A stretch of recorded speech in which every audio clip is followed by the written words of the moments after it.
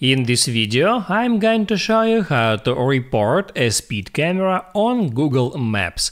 That is quite simple and easy to do and works on iOS and on Android as well.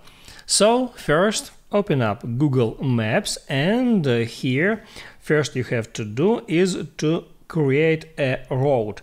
So first here at the bottom right tap on that blue icon and select some destination point. I'll tap on some of that suggested points, and now here I can tap on start to start movement to that point, and now all I have to do to add a camera on the map here is to swipe up, so just tap here and drag up.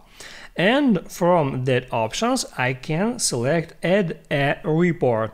So if I tap on add a report here, I can select this blue icon that calls mobile speed camera. I can tap on it to add camera on the map. Here I can confirm it or cancel it for about 5 seconds. And guys, that's it. I have just added a camera. I can see here one reported icon there on the map. So that's how it works. If this video helped you out, don't forget to like and subscribe.